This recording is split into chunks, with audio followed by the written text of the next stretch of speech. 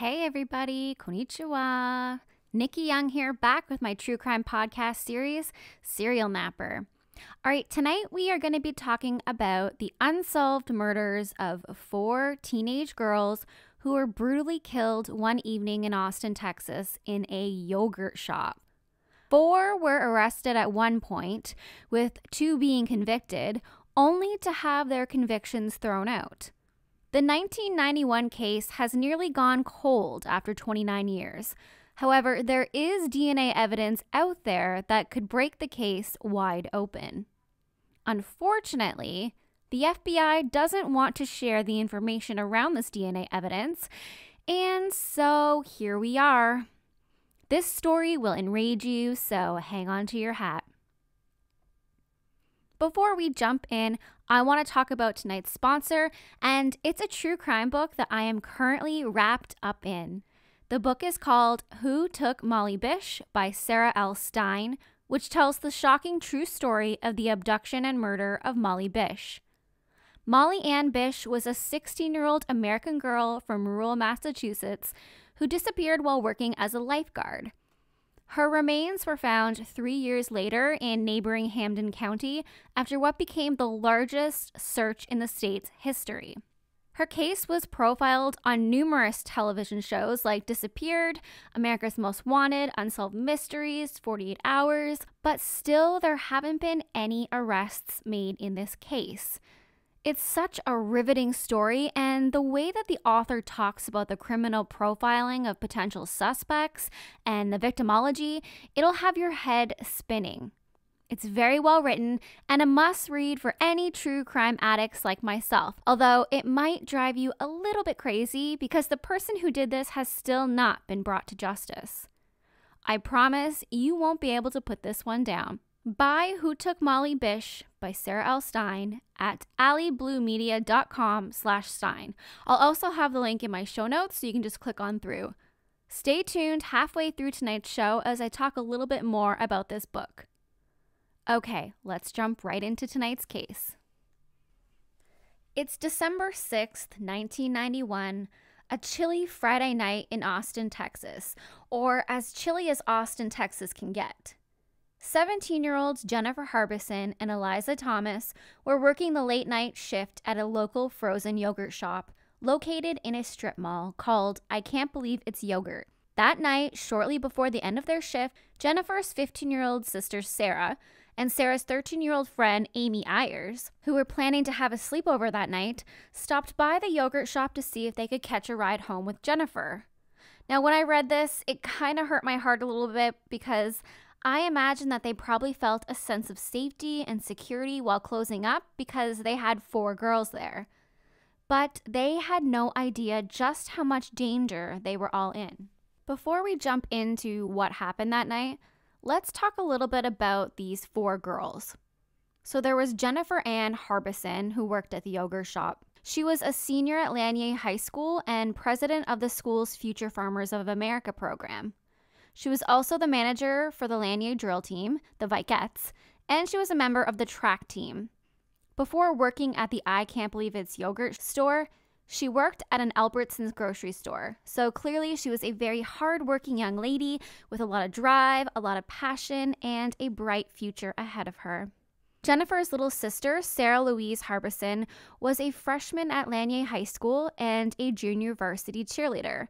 She was a member of the Student Council and the Future Farmers of America program. She raised lambs for the Travis County Livestock Show and Rodeo, and she liked to collect rocks and seashells. Sarah's friend, who was going to be having the sleepover, was Amy Lee Ayers, an 8th grader at Burnett Middle School, where she was on the yearbook staff.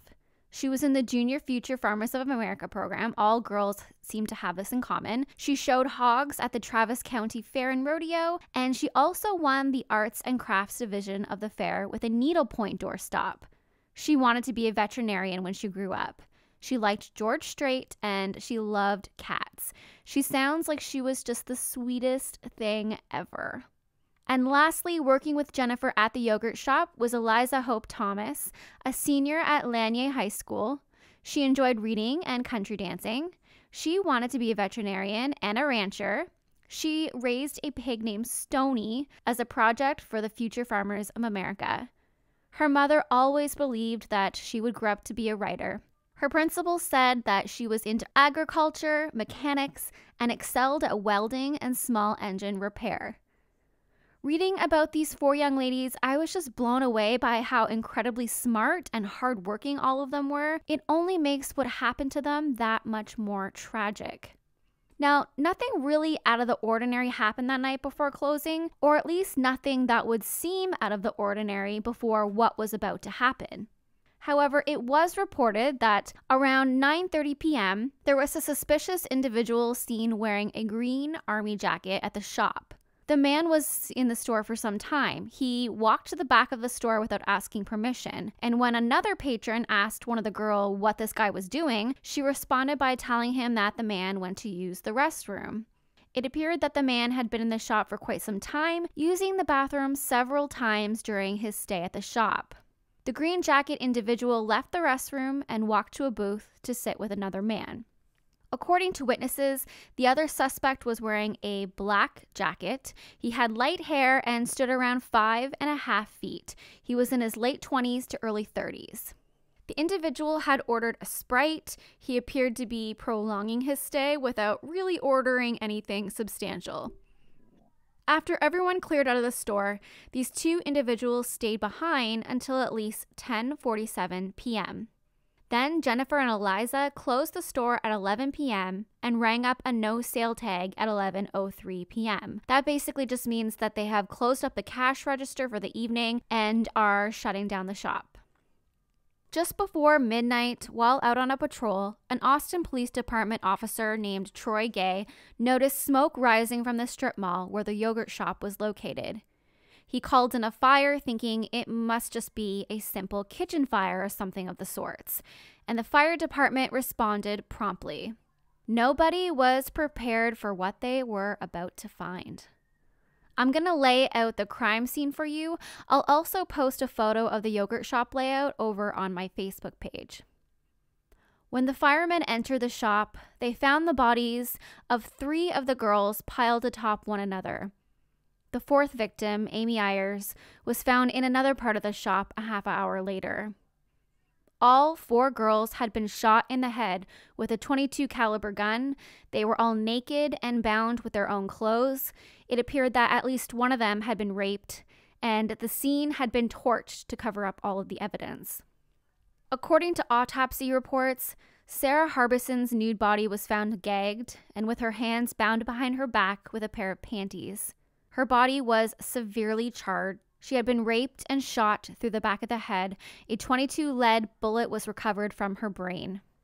Jennifer Harbison's nude body was not bound, but her body was found with her hands behind her back. Her body was also severely charred, and she had been shot through the back of the head. A .22 lead bullet was recovered from her brain.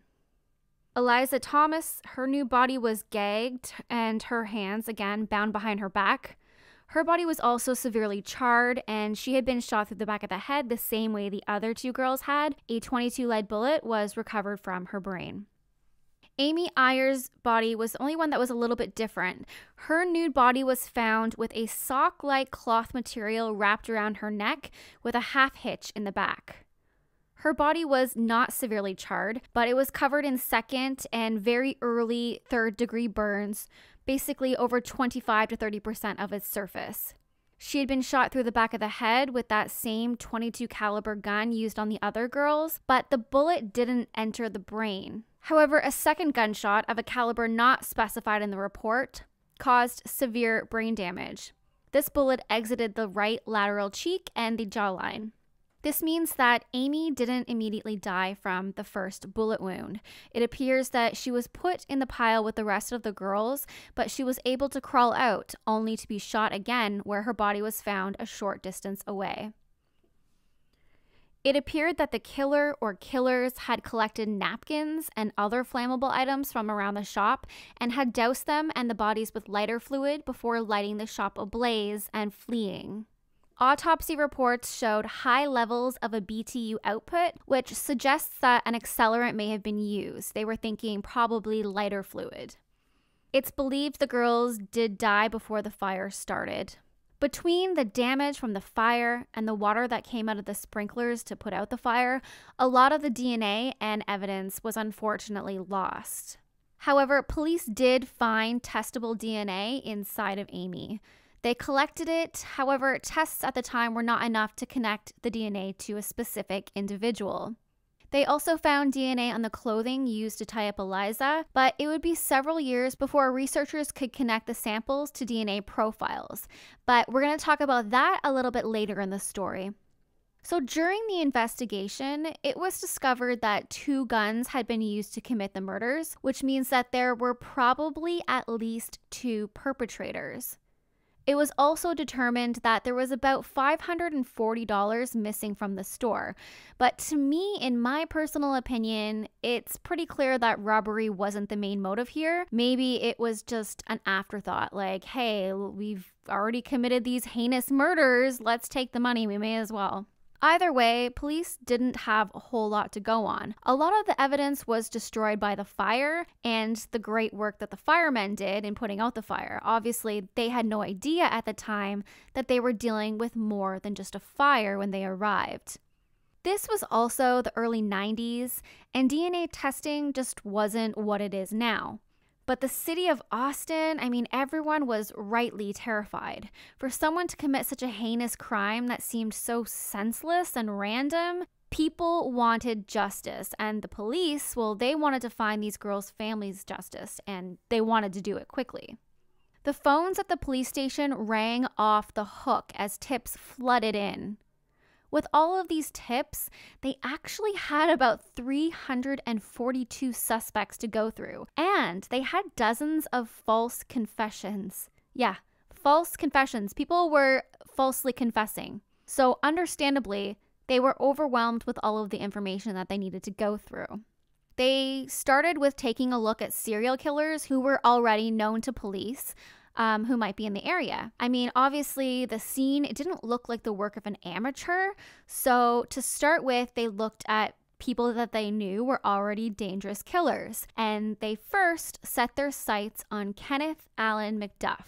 McDuff was first convicted for raping and murdering 3 teenagers on August 6, 1966. He murdered Robert Brand, Mark Dunham, and Edna Louise Sullivan. It was a crime that became popularly known as the Broomstick Murders. That's another case that I would like to cover at some point in the future. Upon release, McDuff was arrested on a series of parole violations, but he was never locked up for any substantial length of time, so he would have been out on parole during the murder of these 4 girls. So they did look into him for this crime, but they ended up ruling him out, and he actually flat out told police, "Had I done it, I would tell you, because I'd be proud of it." The following year, in 1992, he was arrested for the murder of a 22-year-old Texan woman, Melissa Ann Northrup. He was implicated in at least 3 other murders. After being released, he got a job at a gas station, making $4 an hour, and then he took a class at Texas State Technical Chicago in Waco. 1 year later, he left his job at a gas station, he dropped out of college, and he began killing again. This just goes to show you, if you have it in you to brutally murder multiple people, even if you're on the up and up and going back to college and doing well at a job, you usually have a hard time quitting your old ways. So as a wanted fugitive, he ended up fleeing to Kansas City, but he was eventually captured due to a tip from America's Most Wanted. He was sent to death row, finally, and executed on November 17, 1998 at Huntsville Unit. Before his execution, he actually claimed responsibility for the yogurt shop murders, for the murder of those 4 girls. However, there wasn't any actual evidence to back it up, and police believed that this was just another false confession. It seems like he was trying to maybe make a deal to get some more time alive before being executed by pretending that he had information to share, but police weren't buying it, and he was executed.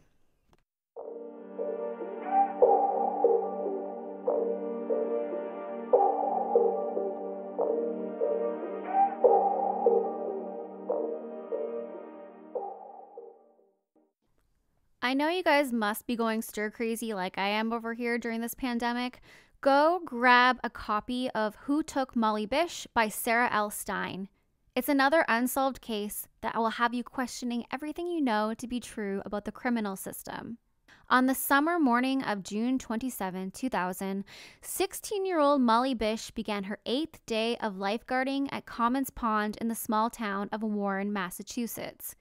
Around 10 a.m., between the time her mother dropped her off and the first swimmers arrived, Molly was abducted. 3 years later, Molly's remains were found less than 3 miles from where she was taken. Now, in 2003, Dr. Sarah Stein joined the search for Molly's killer. In chilling detail, Stein takes readers behind the scenes and into her own investigative files of one of Massachusetts' most challenging cases and uncovers who she believes killed Molly. This book calls for police accountability and transparency. In Who Took Molly Bish, Stein lays bare the struggles real families of missing persons face, even when armed with credentialed experts. Why has the case languished for so long? Why was Stein's top suspect never investigated? Now a renowned investigator, Stein has confronted, interviewed, and studied scores of crime scenes and criminals and must relive the actions of both killers and victims as she attempts to create their profiles and search for that one elusive piece that could solve the crime. By Who Took Molly Bish by Sarah L. Stein at allybluemedia.com/Stein. I'll also have the link in my show notes. Now back to the case. Police began to focus their search efforts on young people, maybe in their late teens or early 20s. Maybe it was just a group of kids who went there to take the $540 from the register, but things got out of hand.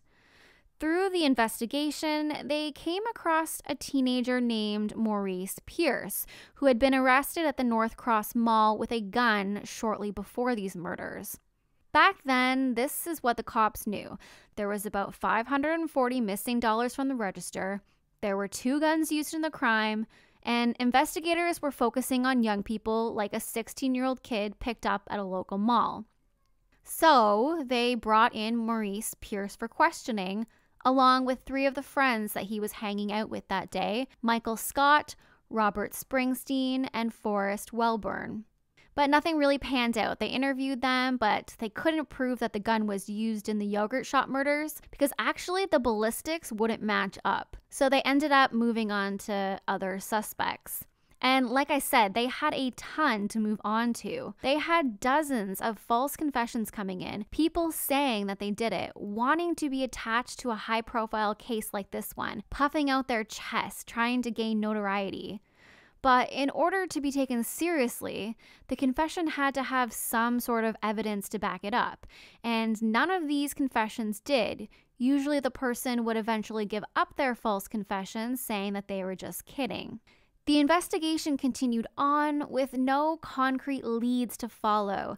Nothing was panning out, and the families of the victims were getting frustrated. They wanted someone to pay for these crimes, and rightly so. Someone had taken their daughters away from them in the most brutal of ways. Then, in 1999, almost 8 years after the murders, investigators revealed that they had 4 real suspects in custody: Forrest Wellburn, Michael Scott, Robert Springsteen, and Maurice Pierce, who were all in their 20s at this point. Remember, these are the same 4 guys who were picked up, investigated, and then dismissed. Maurice Pierce was that gun-toting 16-year-old caught at the mall, but this time, when the new detectives spoke with the guys, they got a big break. One of them, Michael Scott, apparently confessed. He said, "I remember looking at this girl. I hear the gun go off. I only pulled the trigger once. I hear another gun go off. I think I hear a total of 5 shots." These detectives got a second confession from Robert Springsteen. He told them that he not only killed one of the girls, he also raped her. Now, I have a clip of these confessions. It's really hard to make out, but in the first part of the confession, one of the guys is denying having any connection to the case. In the second half, which I'm so sorry, the audio is absolute shit, but he says he was forced to shoot the girls. So listen up, I will try to make it as clear as possible, but this is, it's not the greatest quality of audio. The problem is, we got to get our options. I cannot give you any more truth than I've already given. Where do we go from here? Why can't you? Because you go and dig yourself into that thing? Well, you're already there. You've already dug the hole. The hole's there. Oh, that I'm in it. I don't know. That's what I keep telling you guys. I mean, my God, this was 7 years ago. But this is one of the most significant things that ever happened in your life. That's what I keep trying to explain to you. If I was there and I partook in this, I would remember these things. And you do remember these things. No, I don't. No, I do not. I mean, you're the coldest guy I've ever talked to in my life. Are you a cold-blooded murderer? No, sir, I'm not. I think you are. I think Maurice is absolutely true about you. Well, then you're the coldest guy I've ever talked to. Pardon me? Then let's take whatever actions we need to take. If that's what you believe, and that's where you think this case needs to go, then let's go there. We don't want to go there.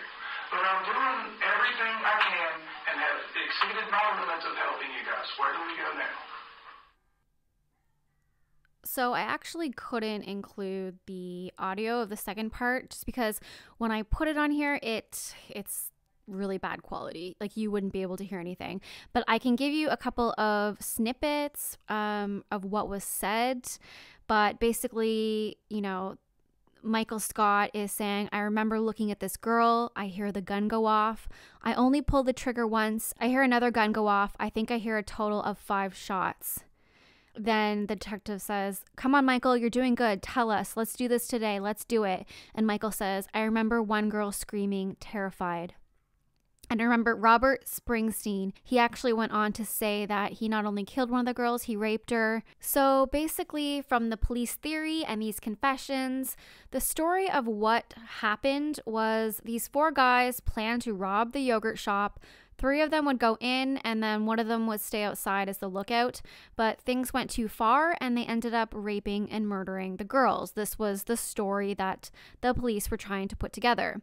Maurice Pierce and Forrest Welburn, the 2 other boys implicated in this story, they refused to confess. They claimed innocence, they had nothing to do with this murder, and they weren't going to admit to something that they didn't do, even with those 2 other confessions. And so the cases against them fell through. There wasn't any evidence to actually link them to the crime, so the charges against them were dropped. But the 2 who had confessed, Robert Springsteen and Michael Scott, they were tried separately for the yogurt shop killings, and both were found guilty of capital murder. Springsteen received the death penalty. Michael Scott was sentenced to 99 years in prison, which is a life sentence. Both later said that these confessions had been coerced, but it was too late to recant. Even though there was not a single shred of DNA evidence connecting either of them to the crime, it's crazy, and most of us can't imagine ever confessing to something that we didn't do, but it happens all of the time. We see it happen many times in many big cases.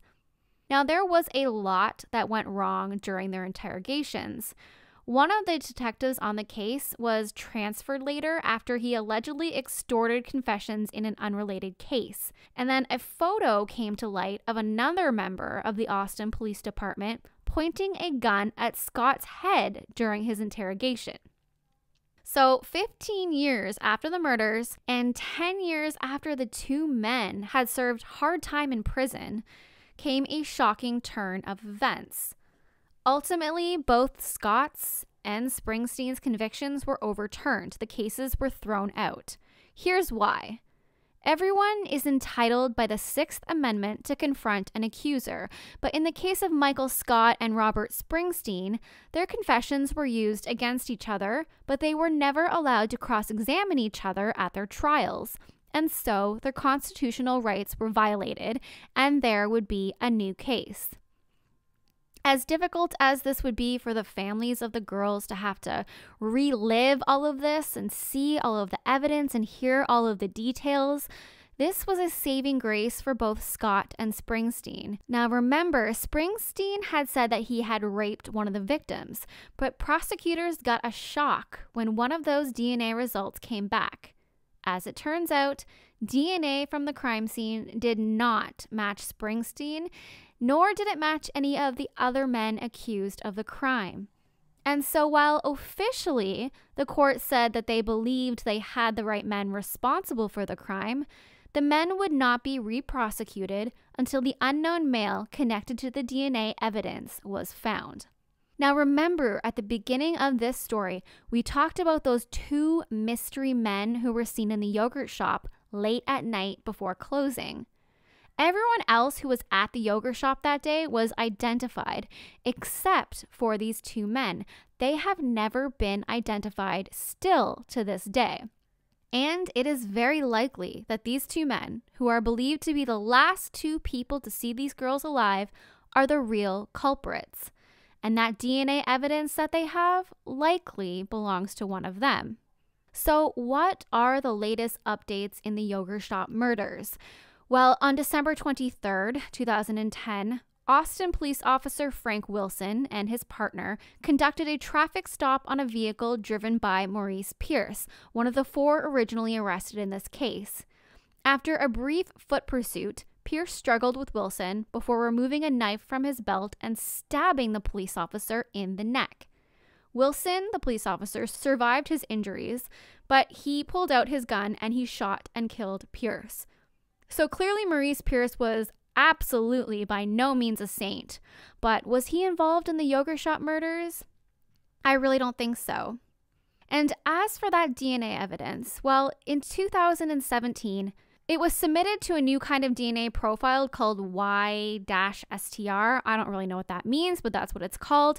It's a searchable database, and there was a match. Although there was no name attached to the match, this match could identify a possible killer's male relatives and really help police track down the perpetrator. Unfortunately, when the FBI was asked for the information of the person who matched, FBI officials said the information being sought is protected by federal law and is not as significant as investigators hope. So basically, due to this law, the potential DNA match cannot be used to narrow down who the actual killers are. And as of today, this murder has not been solved. It's still a cold case with not much more information to go on. But obviously somebody out there knows something. So keep sharing, because cold cases do eventually get solved, even when it feels like all hope is lost. That's it for tonight. I want to once again thank tonight's sponsor. You guys, go grab your copy of Who Took Molly Bish by Sarah L. Stein. If you're listening to me, I know you're into true crime, and the story of Molly Bish is a crazy ride that is so well detailed in this book. I know you're going to thoroughly enjoy it, so go grab it through the link in my show notes. If you want to reach out, you can find me on Facebook. Just search for Serial Napper. I'm also on Apple, Spotify, wherever you're listening to me on your podcasts. I'm sure you can find me. Check me out on Twitter at serial_napper, or I'm on YouTube. Nikki Young, Serial Napper, all one word. Until next time, don't be a Dahmer. Bye.